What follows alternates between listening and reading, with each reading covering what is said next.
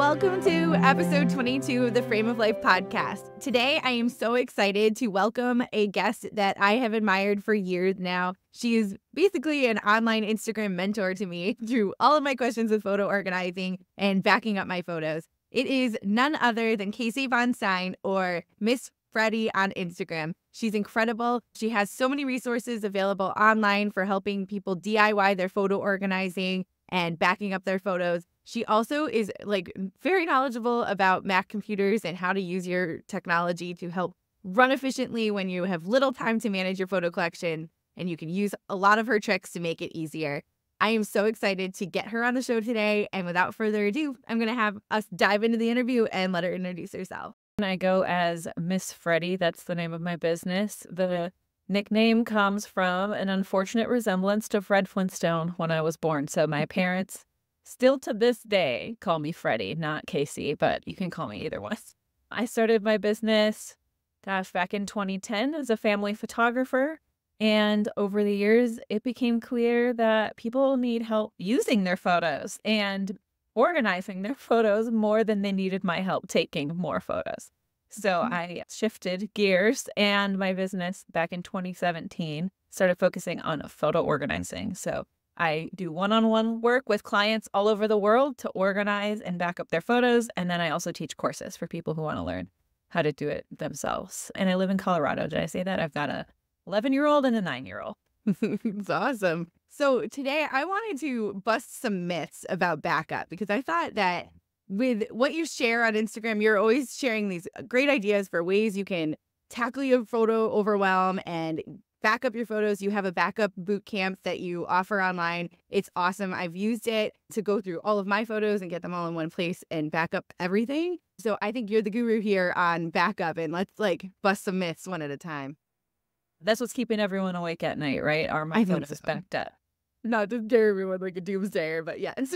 So yeah. Number one, I have a lot of clients who come to me looking for help syncing their photos, and they think that because they have iCloud, that everything is backed up and they can see it on all their devices. So that's their backup. They're good to go. But they run out of iCloud space. So that's why they're having problems. So yeah, is that true? If you're just out of iCloud space, does that mean you're out of backup, or is there something else we should know about iCloud?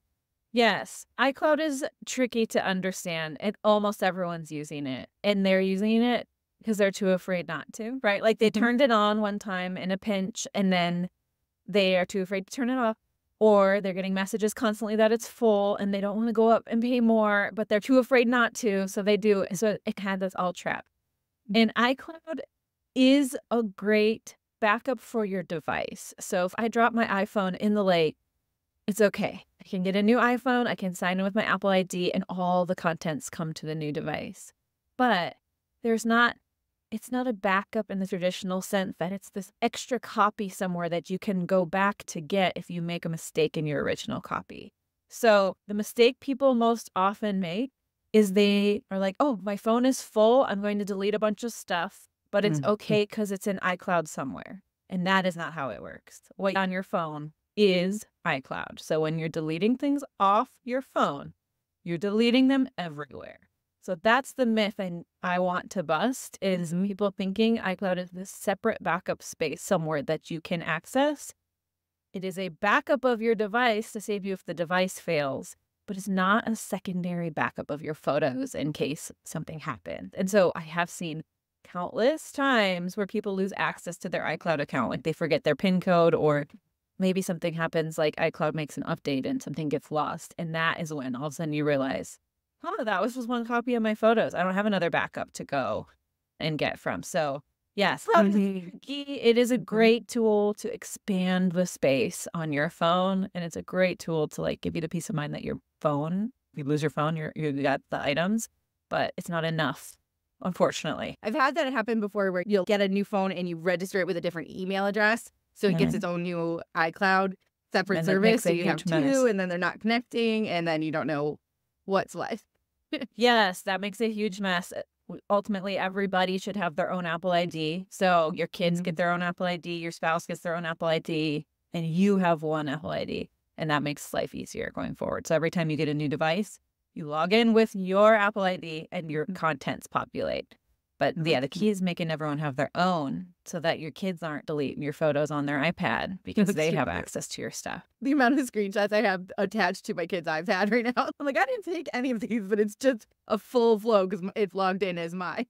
When they have their own Apple ID, you get to control screen time parameters. There's like this whole screen time area where you can set the hours they can access the iPad, the number of hours, the time of day, the apps they can access. You get so much more control as a parent. So when you make their own Apple ID, you're going to set them up as a child, and then there's different lockdowns. That's nice. Nice. And then does that go all under the umbrella as a family? Like, can you have a family iCloud account that you're paying for monthly for like full storage, or how does that work? Yes. So that's another thing that is often misunderstood. Apple's huge on privacy. So everything is private per Apple ID, but you can get a family plan in iCloud where you're sharing the payment, the space.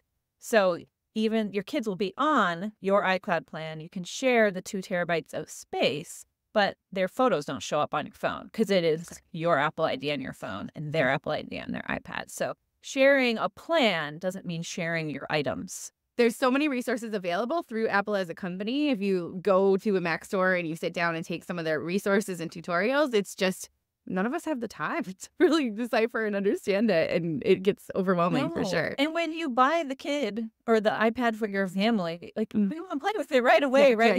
You're not like, oh, I have a week, I need to like sit down and learn about it, and I need to get the screen time limits and play like you're in a crunch. And so I feel like sometimes we make mistakes, or we log in with our own Apple ID on the iPad, and then we don't realize, oh, actually they're having access to all my photos, everything. So when you do get that, if you get a new iPad and you set it up as the kid's ID and go to manage screen time, how do you get a parental control over that? This is a selfish question. Yeah. When I open my settings app on my iPhone, so my Apple ID, and I'm in my iCloud settings, I see family, and I can see each of my kids, and there I can go in and say, well, they're 9 years old. So it locks down what they're able to access in the App Store, like what they can access on YouTube, that kind of stuff. It makes them be a child in the iPad. And then it also makes it so that it sends you a request anytime they want to download an app or buy something. So you have to approve it. They can't be spending your money on your credit card. But then I also can set the screen time parameter. So I give my kids an hour of iPad time. They can use it on whatever apps they want. But it's only on the weekend. So on Friday, Saturday, and Sunday, they can log into their iPad. And then the cool thing is, this might be going down too big of a rabbit hole, but if it's the same Apple ID on our Mac, our family Mac, each of my kids have a login with their Apple ID. And so if they're watching YouTube on our family computer, that counts against their hour of screen time. So it's like universal across all the devices. I don't have to manage the computer and the iPad. It's okay, you get an hour. Okay. You use it how you want. I love it. If you're a whole Apple family, then it syncs across devices. Yeah. Okay. Yeah. So next myth is, say they have an external hard drive and they're like, I got the one you said. I like did everything and put all the stuff on there. I got it 12 years ago and it's all there. I just load it. We use it all the time. Is that good enough? So that's great. That's external hard drive is great. I am a firm believer that you should have a copy that you own. That external hard drive is yours. Whether or not you have internet access, whether or not you have a login for a cloud service and the cloud is full, whatever. That hard drive is yours that you own. But the backup best practice is 3 copy. So that hard drive counts as 1, and I never trust 1 copy alone, no matter where it is, whether it's on a hard drive, whether it's in iCloud. I just can't trust 1 copy alone, because the reality is, if that hard drive's been plugged in for a long time, it'll run for about 4 or 5 years. Now, yours has probably been sitting on a shelf, and that 12 years maybe isn't like cumulative work time, but they do die, or they do stop working, or they do get damaged. And so I never trust 1 copy, but I do love external hard drives. I don't want them to get the bad rap here. No, they shouldn't. But then they also, like, what's crazy is how, like, I just had one I had from, I think it was 6 years ago, but it was a work one. I used it all the time, but it was on Thunderbolt, and then that's completely gone, and it was only lived for a very short time. You needed 1 million dongles for it, and then the drive itself fully died. So I'm like taking it out and trying to see. So it's really scary when you don't have these other systems to back it up. I was very happy to know I've been doing photo organizing for a very long time, so I have it in multiple places, and no one drive is my end all be all. But for clients, it just made me see that this could be really devastating to someone if they don't have other ways of accessing their photos. Yeah, and diversifying, like you Mhm. said, is the key. So I have worked with people who are like, I have 3 copies. It's these 3 hard drives right here sitting on my desk. Yeah. The risk there, yes, if one of those drives fails, you have one of the other ones. But what if your kid comes in and knocks over a Dr. Pepper on your desk and it gets all 3 of those drives wet? Like that Mhm. could happen. But what if there's a theft and someone breaks into your house and they grab everything off your desk? They could take all 3 drives at once. So diversifying yourself to have something off-site.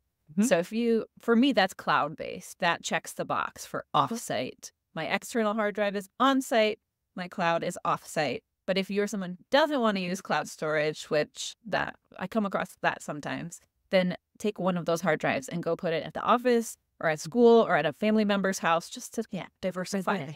I know, it's crazy because I watched you, I think it was last summer, just with the fires rolling through out my west. gosh. And it happened. All these natural disasters are now happening everywhere. It's weird. Before it used to be like we're all just afraid of some rogue person coming in your home and breaking in and taking it, which seemed like a low risk, never happens. But Yeah. now these floods It's and the flood or the earthquakes fire. and fires, it's terrifying. And in those moments, I'm sure that most people are thinking about their photos as they're trying to, like, second to get the family out of the house. Like, it's the one next thing that people really do want to protect is get me some tangible thing that I can take back. And Yes. it's what helps when you have a cloud, you don't have to have that worry. But somewhere Yes. offsite and it's recently updated and you don't have to risk everything to get it. Yes, and do that work now while you're a relatively calm and peaceful state. I think what you're referring to is when those fires rolled through in Colorado in the suburbs, and we were in the pre-evacuation zone because if the winds were shifting, it was going to hit our neighborhood. Oh, God. And yeah, in that moment, you're a little paralyzed by what do I grab if you don't have a plan. And so I kept telling myself, but it's okay. My photos are okay. So I need to grab a dog, the dog, my kid, the dog food, the medicine, the stuffed animals that are very important to my kids. You just go to once your photos are taken care of, you have a little bit more of this sense of peace so that in the moment when you're panicking, you can't think. You can think about something else other than your photos. I mean, it's so I feel bad how many of us have to go through that right now, which it stinks. But if we can take that off the burden. Yeah. And then here's the next myth. So a lot of people are like, okay, now I'm going to tackle it, but I have a few minutes. I'm just going to go through and get rid of all the junk. I'm going to save some space. I'm going to get rid of all the screenshots. And you just go down this rabbit hole. And 30 minutes later, you're like maybe a couple months. That is how literally everyone decides they want to tackle this project, and that's what they do. They start scrolling back and deleting screenshots and blurry photos and all of that. It doesn't help you achieve state of relief that you're looking for with your photos, like that feeling of finishing this project. So yeah, the myth is ignore the junk. And people fight me on that every project. They're like, oh, no, I don't want you to organize my photos until I get them ready for you, until I get everything cleaned up. But the reality is you're never going to finish that task. Your 30 minutes is going to run out and you will have not gotten back to the beginning of your camera roll. And they're making programs and AI and stuff that's going to hopefully help us do that for us. So why waste those precious 30 minutes deleting that isn't really going to push the bottom line? So I think the 2 things that need to be a priority are getting your photos into one place. So instead, use that 30 minutes, making a list of where you currently have photos. The reality is people's photos are everywhere, scattered across several places. And so when we get the request, I just got a request from my 5th grader to submit a baby photo for the yearbook because he's graduating to middle school. Goodness. Well, for most people, that might be on an old hard drive because maybe they were a baby before your current phone or before you started using iCloud or maybe back then you used Google. And so even a simple ask, can I have a baby photo of a 5th grader, is hard because our photos aren't in one place. So if we can use that 30 minutes, identifying where photos are saved, making a list, and then the next 30 minutes, we can chip away one by one, bringing all those photos into one place. So when you get asked for the 5th grader baby picture, all I did was type Colin, his name, into the search. And 2012, the year he was born. And then there we go. There are all his baby photos. It's so much easier if you do that initial foundational work of bringing it all into one place. And then I said two things. Right? The first thing was getting it all in one place. The second thing is getting those backups like we already talked about. So get it all in one place, then make sure there's 3 copies.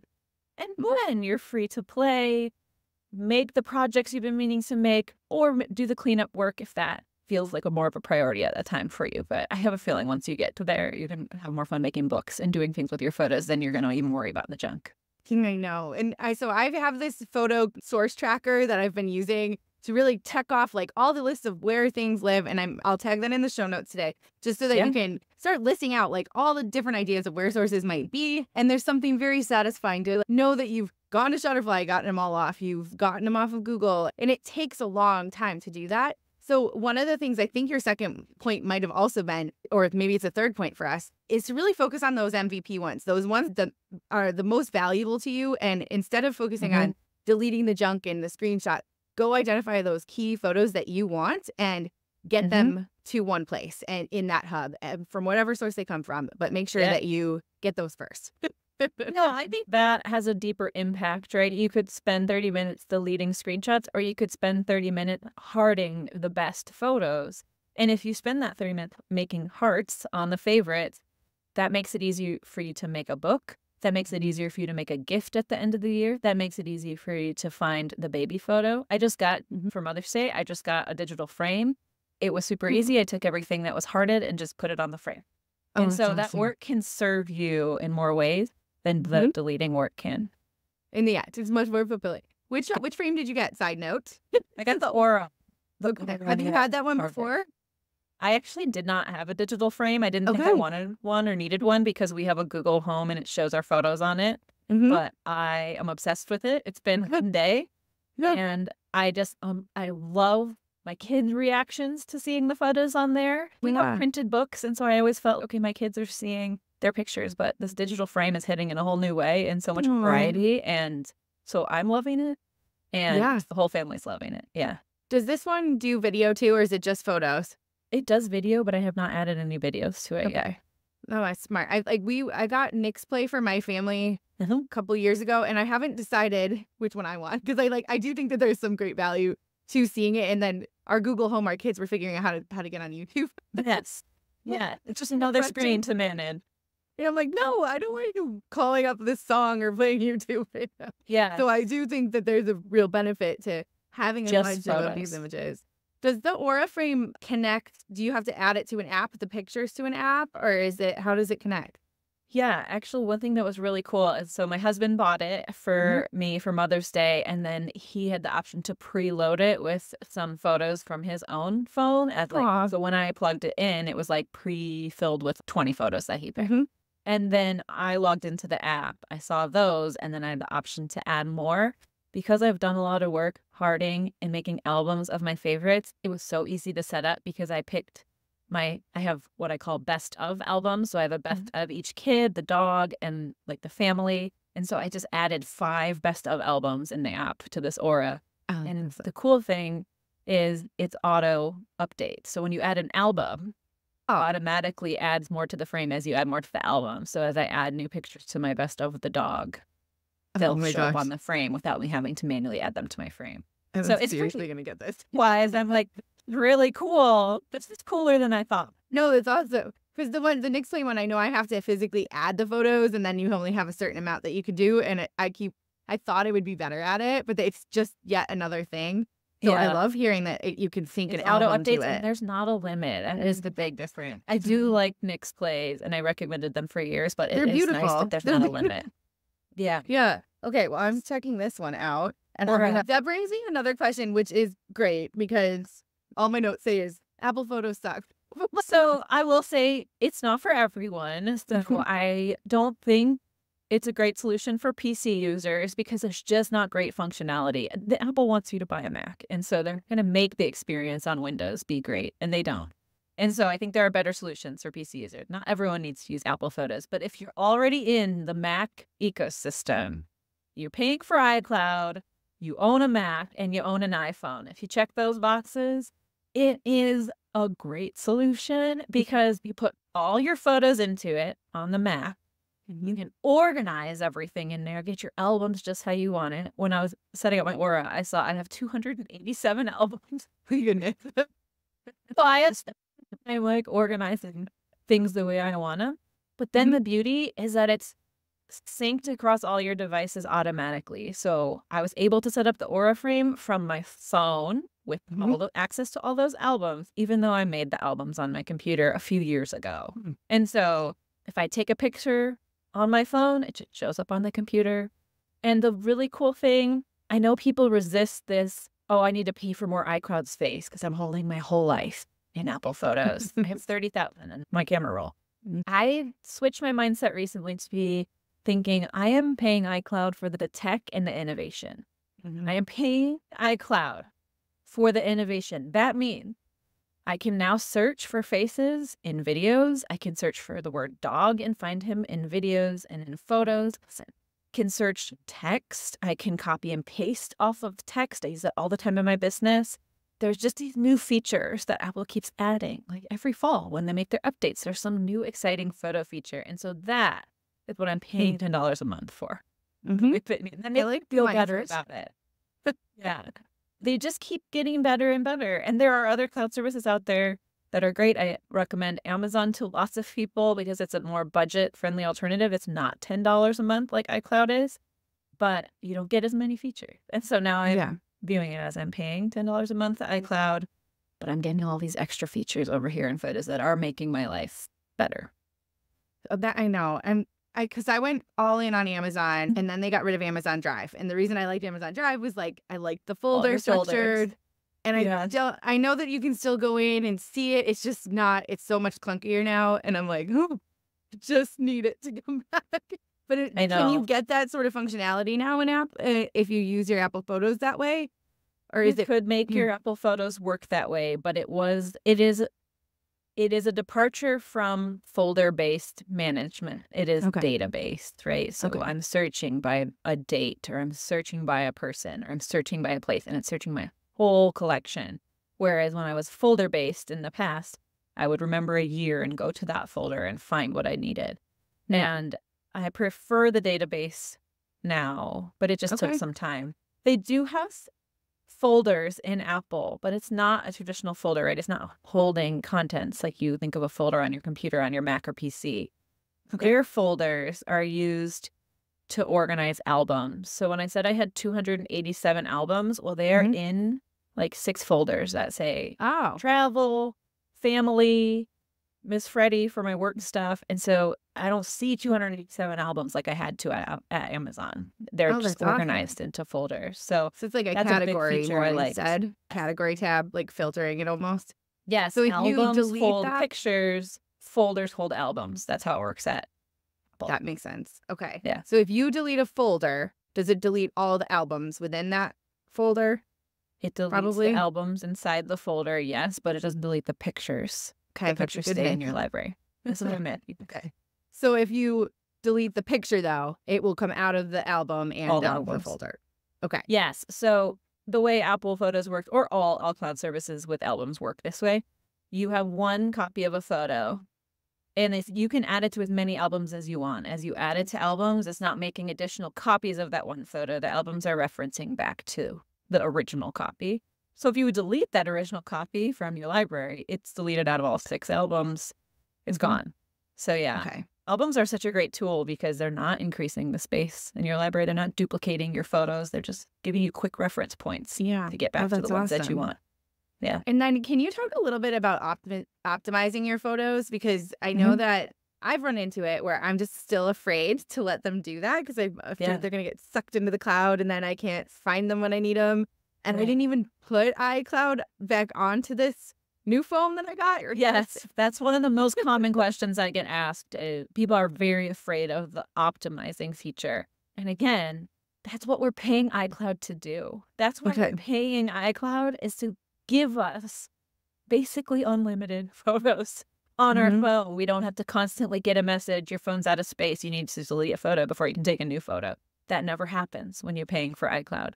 So the myth to bust is Yes, when you optimize space, the photo doesn't exist on the phone anymore in its full size. You still see it there. Nothing looks different in Apple Photos, but they're not taking up space on the phone. So you're not limited by the size of your phone. That full-size photo still does exist in iCloud. So you're not ruining the quality of your photos by optimizing. You're just making your life easier, giving yourself room to breathe so that you can not be limited by the size of your phone. Now, if you need to use those pictures, like you wanted to airdrop them to someone, or you wanted to edit it, or you wanted to upload it to Instagram, that triggers iCloud to say, oh, she needs this photo right now, so I'm going to bring the full size back down. This all happening behind the scenes, so you don't know that any of this is happening. So if you're going to go to Shutterfly app or something and upload some pictures to go make a book, that's going to trigger iCloud to download them back to your phone in full size. So there's not a reason not to optimize, in my opinion. I think the benefits, I can't think of a con, right? Yes, they're not being saved in full size on your phone anymore, but when you go to use them, they come back in full size. So I think the strategy, because thinking for me, I had 512. I had a ton of megabyte storage on this guy, but then it was like almost full because it wasn't optimizing. And I got a new phone. I was like, do not give me those photos right now. I want to think about it. So I think for iCloud, I think that's probably just running anything new right now and the old ones, but the old ones haven't come over here yet because I haven't. If you have two different Apple IDs, then that's how it would be working. But if you have one Apple ID, iCloud's either on or it's off. And so if it's on for your photos, you see everything that exists in iCloud. So maybe it's not on. If it's off, then your new items aren't going there either. You can look at, like, mathematically, we could look at, we're paying however much a month to iCloud. I said I'm paying $10 a month. That's the plan most of my students and clients have, is the 2 terabyte plan. Okay, I'm paying $10 a month, but I bought the smallest storage size phone. This is the smallest storage size. And so I saved several $100s to buy it. It was still so big. It was still very expensive. These phones are very expensive, but it was less than buying the 1 terabyte phone that they make now that people feel like they need to hold all their photos, because you don't. They're held in iCloud. I can have the smallest storage size, and I see 30,000 photos on my phone. Yeah, that's pretty awesome. That's nice to have a huge phone, though. You don't have to optimize if you don't want to. No, I take a lot of video, so I really wanted to make sure I had room to be able to move them around. But still, I do miss not being able to find these pictures now. I liked seeing them all the way back. Okay, so then I think I've heard you just say in the past some cool tips about searching that I loved. So I learned recently that you can search within your favorites and then just do a comma and add another descriptor to it, and then you can get more images filtered down. There are so many ways you can search in Apple Photos specifically. Every cloud service has a little bit different search features, but in Apple, you can search by person, place, thing, date, source. So you could search the word Canva and find all the graphics that you made for your business. So there's so many ways that you can search. By text, you can search the word chicken and find all the screenshots you screenshotted of chicken recipes. So there's so many ways you can search, but then it gets more powerful when you combine them. So you can search for a person's name. So I was making a video for my son's 10th birthday. I searched Colin, comma, videos. So it would just be the times he appeared in videos.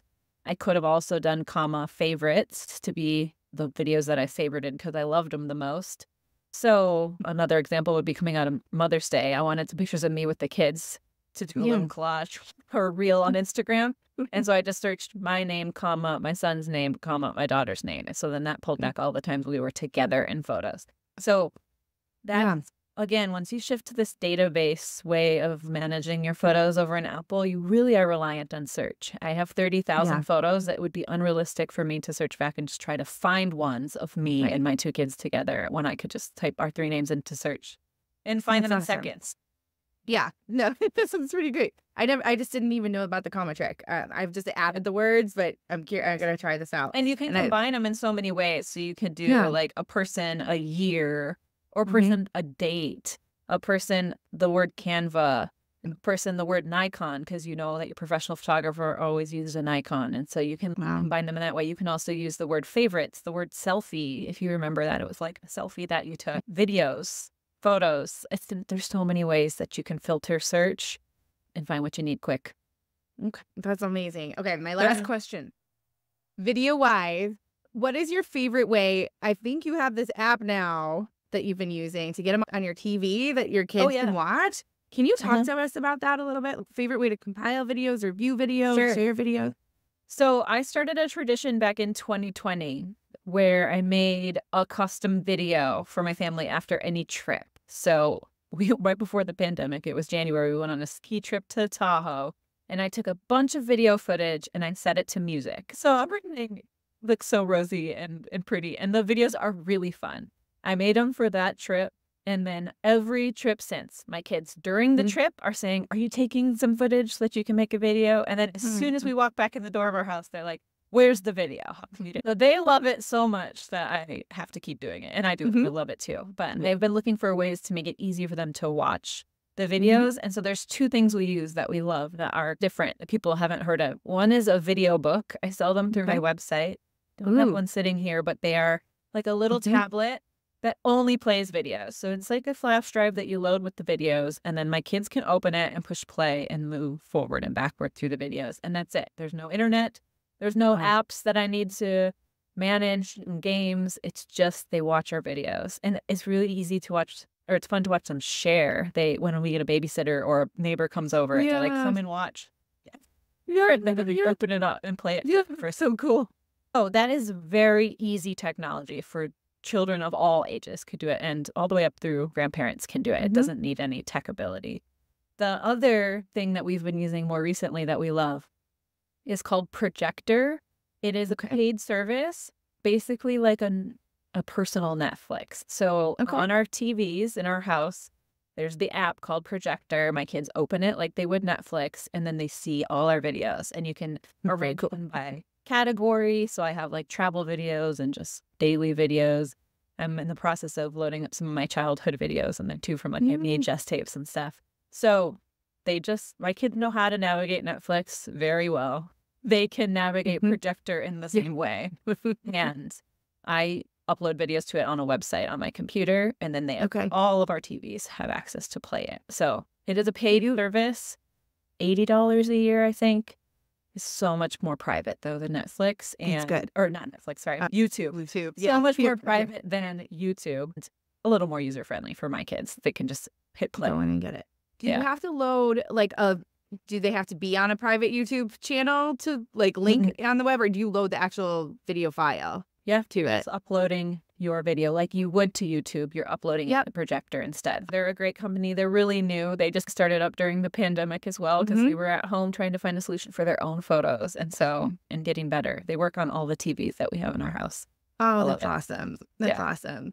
So you help people manage all of their photos, from these DIY courses online to, do you do one-to-one consultations with people too if they wanted to just talk directly with you? Oh, yeah. I do consults. If you just want to talk to me for 45 minutes about whatever problem is and get some personalized advice, I do that. Otherwise, I do full one-on-one services where I organize your photos for you. That's a longer-term project. Those take several weeks. Yeah. Well, and you can take over people's computers and help just do the process for them. So I know a lot of my clients ask me to do that, and I don't have the time to be able to do that right now. And we're incredible at it. You also scan and convert video files over. So if you have old VHSs or you have big scrapbooks you want to have digitized, you're an awesome person to send that to. Like scrapbooks. Always nice to, well, it's like to know there's a real person too doing it. Like, it's really scary to just pack it up in a box and ship it off somewhere. If it's too scary to put your whole basement in one box at one time, you can just send me 20 tapes and I'll digitize them, and then we'll work on this gradually over time. It doesn't have to be one thing that we tackle all in the same day. That's amazing. So all this information is like on your website that they can get to you, and then over on Instagram. I am miss.freddy on Instagram, and I am just missfreddy.com online, and you can find all the information about my services and my courses at the website. It's so amazing. I'm so glad that you came on today, and I will definitely be linking all this in the show notes, and we will be in touch. I'm so grateful for you spending the time with us today. That was such an incredible chat with Miss Freddy. I am just like fangirling over here, and also I had so many more questions. I think we're going to have her back regularly as our little Ask an Expert and hang out and chat when technology changes, because I learned a lot today, and I'm sure you have too. Most important takeaways I had was really that I need to give Apple Photos a try again. I'm going to use it sparingly as like a way to start organizing my photos so that they're easy to access on my phone on the go. ever since Amazon Photos got rid of their folder access, I really just haven't been using it as much, and I've lost control over all of the organizational structure that I gave it a few years ago when I went through Miss Freddy's backup boot camp. So I just want to tweak my little method, and I'll keep you updated as we go. I wanted to mention a few different resources that I'm going to have linked in the show notes. Miss Freddy is graciously offering $10 off to our listeners for her backup boot camp series. It's a DIY course. It takes a few months to get through if you have a ton of different sources. I want to give you that warning, but it is incredible because you can actually get down and dirty and do all the hard work yourself, getting all of your photo sources in one place and start getting them organized so that you can access them on the go the way I can. It's really worth it. I'll have a link. You can get right to it and use the code FOL at checkout for $10 off her backup boot camp. Highly recommend. I'm also going to be linking different links that we talked about in the show, like getting you to the projector app and the Aura frame. Also, we didn't get to it when we chatted, but there's a service if you are looking for a way to, if you're all caught up on getting your photos in one spot and you have your MVPs where you want them, using an app called Ollie to go through and find the best pictures. It helps categorize all your pictures into one. It uses AI to pick and group photos together and helps you eliminate duplicates and blurry photos and pick the best one of a series of photos if you're looking for some help using an app. So we're going to link the Ollie app in the show notes as well. You can also check out my photo collection tracker if you are looking to do something a little less than backup boot camp but want to start doing some work on your photo organizing on your own. The photo collection tracker is a Google spreadsheet that I use that you can load up on Google, and you just start identifying all of your photo sources and tracking your progress. As always, I'm at Frame of Life Project on Instagram. I would be happy to answer any questions you have in my DMs, and I can't wait to talk to you next time. Thanks, guys.